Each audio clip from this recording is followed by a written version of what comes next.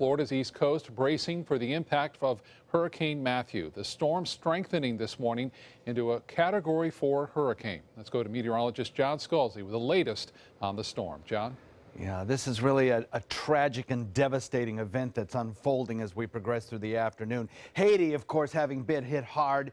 There are some aerial shots that show only 1% of the structures in coastal towns of Haiti are still standing. And Haiti has a history of more deaths occurring after a natural disaster has ended and the aftermath occurs of cholera and dysentery. So that's one thing that will play into the history of this storm. Now, big thunderstorms all around the eye. It is strengthened into a Category 4. The Bahama Island chain under the gun. Just having passed by Andros Island, it continues on a path that will now produce massive rainfall and heavy flooding for the Grand Bahama Island as well, it looks like, as it takes a track that carries it right up toward the Space Coast.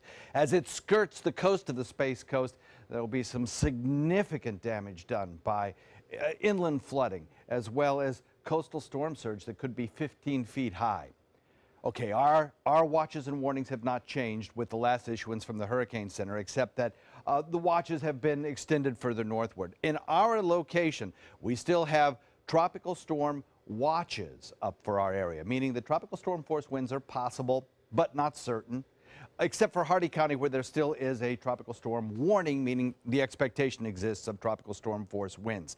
More on that in a few minutes. I think that what we are looking at here is probably a 30 to 40 mile an hour sustained wind in Wauchula and Ona and areas of Hardee County during the probably evening hours, late evening hours, nighttime hours through tomorrow morning, with gusts as high as 45, higher gusts in thunderstorms that pass through. And the rest of the area, I think, will probably see 20 to 25 mile per hour winds with gusts to near 30.